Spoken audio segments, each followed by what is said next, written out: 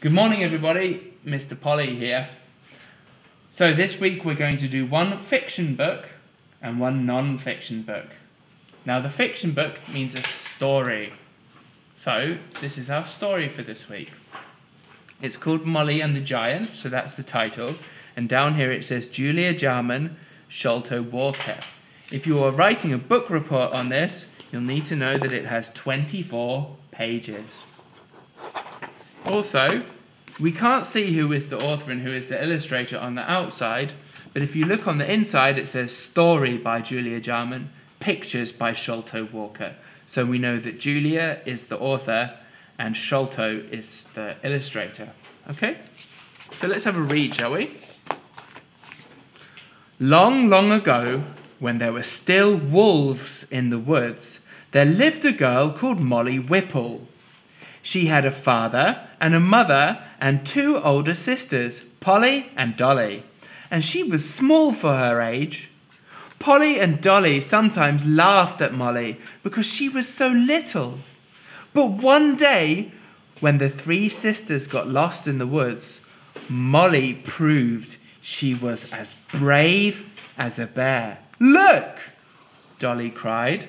"We're lost, we're lost!" Polley cried. "We'll never find our way home."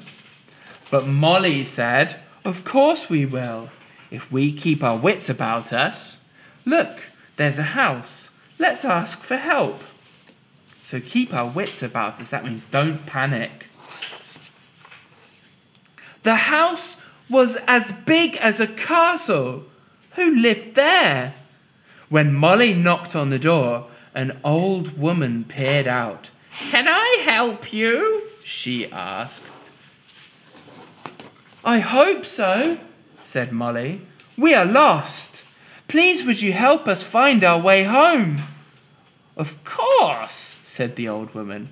"Come in and sit down. When my husband gets back from market, he will take you home. He loves children," she added, as she closed the door, and Molly noticed an enormous plate on the table and an enormous pot on the stove. Uh-oh. "Polley, Dolly," Molly took their hands. "I think it would be better if we make our own way home." But before they could reach the door, it crashed open and in stomped a terrible giant. The giant seized Polley and Dolly and put them on his plate. "I will eat these two now, raw," he roared. "Get me a drink, wife. Fee, fi, fo, fum, three little girls, yum, yum, yum." Polley and Dolly froze with fear as the giant lifted them to his mouth. But quick as a cat, Molly jumped onto the table. "Mr. Giant," she asked politely, "don't you think my sisters are very thin?" "Yes," said the giant grumpily. "Wouldn't fat children be tastier?" "Yes," said the giant. "Fat children would be delicious." "Well," said Molly, "there are 3 fat children hiding upstairs." "Fat children? Upstairs?" The giant sprang to his feet. 3 fat children, yum, yum, yum. More delicious food for my tum, tum, tum." Dropping Polley and Dolly, he rushed to the stairs and 1, 2, 3, Molly, Dolly and Polley jumped out of the window. And back came the giant. "I couldn't see the fat children," he grumbled. Then he saw the empty room, and through the open window, the girls running through the woods. And with a roar, he set off after them. "Fee, fi, fo, fum, I'm a hungry giant, and here I come." The girls ran fast, but the giant ran faster. He took enormous strides. Closer and closer he got. "Quick, quick," Molly urged her sisters, as the ground shook. "There's a bridge ahead. It's called One Hair Bridge. Cross it and we'll be safe." Closer and closer the giant got. They could feel his breath hot as fire. but fast as ferrets, they ran and ran until they reached the bridge and crossed it. Then they laughed at the giant, who couldn't cross the narrow bridge because he was much too wide. All he could do was pull his hair, stamp his feet, and roar. "If ever again you cross my path, you will feel the giant's wrath. I will beat you, I will eat you if you come this way again. Ha ha ha." Molly and her sisters ran on till they came to a palace. Molly demanded to see the king. "Do you know you've got a terrible giant in your land who eats children?" she asked. "Yes," stammered the king. "So why don't you get rid of him?" "But because he's bigger than me and he's got a magic sword," said the king. "Well, you should get rid of it," said Molly. Now the king could see that Molly was brave and clever. "Couldn't you get the magic sword, Molly?" he suggested. "What would you give me if I did?" said Molly. "Your sister, Polley, could marry my son, Prince Roland," said the king.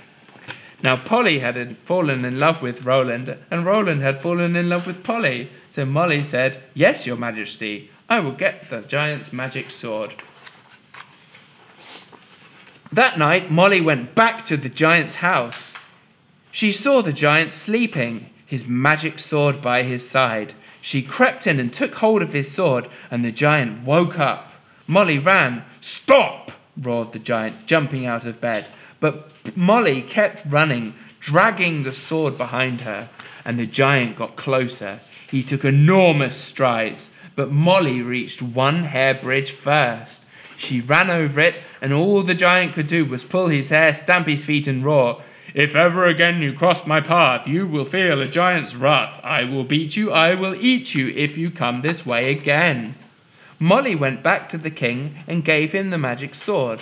He was pleased, but he soon wanted something more. "The giant has a magic purse," he said. "Could you get that for me, Molly?" "What would you give me if I did?" she asked. "Your sister Dolly could marry my son Prince Walter," said the king. Now Dolly had fallen in love with Walter, and Walter had fallen in love with Dolly. So Molly said, "All right, your majesty, I will get the magic purse. Well, all her sisters are going to marry princes." That night she went back into the giant's house. She saw the giant sleeping with his magic purse under his pillow. She crept in, pulled it out, and the giant woke up. Molly ran. The giant ran with enormous strides, but Molly reached one hair bridge first and ran over it. Once again, all the giant could do was pull his hair and stamp his feet and roar angrily. And here he says it again. "If ever again you cross my path, you will feel a giant's wrath. I will beat you, I will eat you if you come this way again." Molly took the purse to the king. He was pleased, but again he wanted something more, the giant's magic ring. "But that's on his finger," said Molly. "What will you give me if I got it?" "Prince Timothy, my youngest son," said the king. Now Molly liked Timothy, and Timothy liked Molly very much. But Molly didn't want to get married. Well, not yet. So she said, "No, thank you, but your majesty, I would like a palace of my own, please." The king said, "Yes, Molly, of course, Molly. Anything you say, Molly." That night, Molly went back to the giant's house. She looked through the window and saw the magic ring shining on his finger. In she crept and gently pulled at it, but the ring wouldn't come off. She pulled again and the giant stirred. Molly dived under the bed and waited till the giant went back to sleep. Then she silently crept to the kitchen, got 2 useful things, then went back to the giant.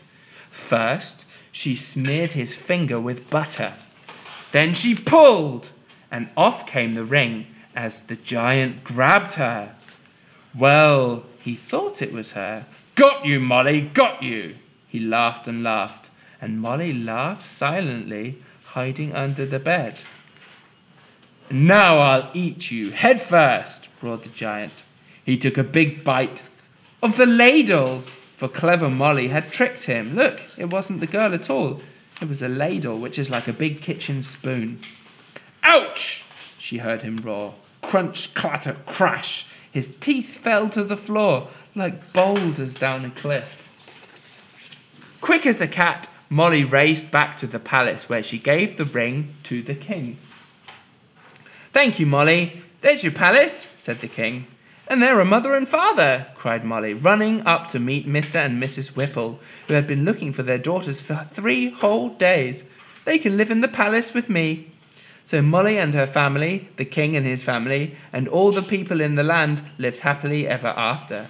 As for the giant, without his magic he started to shrink, and one day he completely vanished. Well, that's the end of our story. Now, you guys don't have lessons on Friday, and you've got the weekend, so hopefully you can sit down and listen to this nice long story. Hope you enjoyed it. Bye!